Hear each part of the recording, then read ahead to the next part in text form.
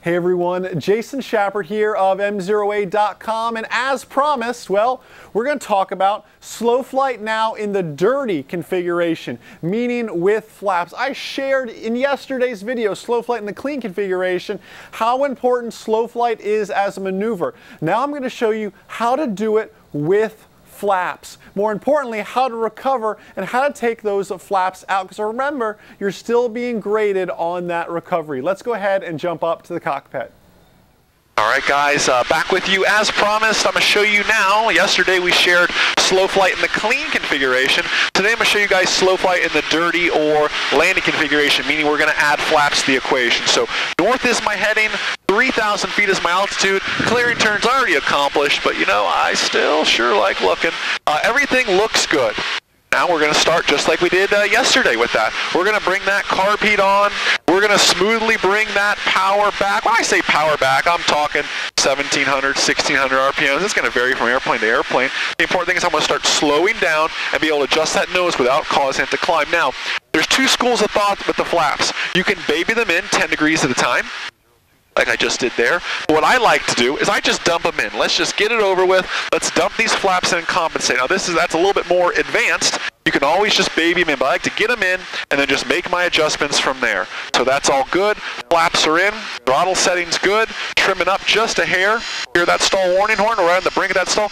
Notice that the pitch up isn't as high as it was yesterday on the dirty configuration, or the clean configuration, is it? No, because we have those flaps. Those flaps are creating drag, yet still generating that lift. I got a little bit of a descent going on. What am I going to do? I'm going to add some power. Why? Because we talked about this. We pitch for airspeed, we power for altitude. I need to still give it some more power. It is a Florida day. I'm almost back in the green arc on my RPMs. I can turn that carburetor heat off. That'll give me some more RPMs. I need to give it some power.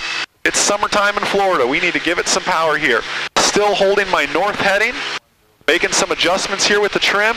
And again, guys, basically going just about hands-free with it. I got a little bit of a climb going on now, but just about hands-free with everything here. Now the same is true.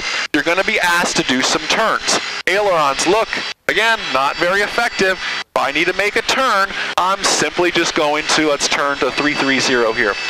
Hardly any aileron, a little bit of left pedal, a little bit of left rudder, work my way over. Adjusting that nose, remembering horizontal component of lift, might need to give it a little bit of power in that case. I'm working my way over. So coming around to a 330 heading here and rolling it back out and holding my 3,000 feet. Everything's looking good. Airspeed's looking good. You look straight down, it's like we're a helicopter. We're going to start logging rotorcraft time here pretty soon because we're just hanging. Now, the recovery is super important again. Why? Because you're still being graded on your recovery for a check ride. So here's how it works. Flaps come out in increments, just like a power off stall that we've demonstrated before. Carb heat is in already. I'm going to apply full power. I'm going to lower that nose, and I'm going to take the flaps. In this case, I have 40 degrees of flaps. I'm going to take them right to 20. Flaps to 20, and I'm going to hold it here. I'm going to build up my airspeed. Once I get through 70, I'm going to take my flaps to 10. I'm through 70, flaps coming to 10. And once I establish a positive rate, or at least 0, on my vertical speed indicator, and I have that, I'm actually climbing here, I'm going to go ahead and bring those flaps up and out. And bring my throttle back to a nice cruise RPM setting. Just like that. And let's get us trimmed up a little bit better here. And we're all set from there. Slow flight, guys. Yesterday we did the dirty, yesterday we did the clean configuration. Today's the dirty or landing configuration. Watch both those videos. If you guys have any questions, any comments, don't hesitate to reach out to myself. Listen, if you guys love these videos, if you think these videos are great, if you love the way I teach and it really jives with you guys, you're going to love the online ground school. After this video, you'll see a quick little ad. I'll show you and tell you more about it. But you can go to groundschoolacademy.com to check that out. Learn more. Over 400 videos.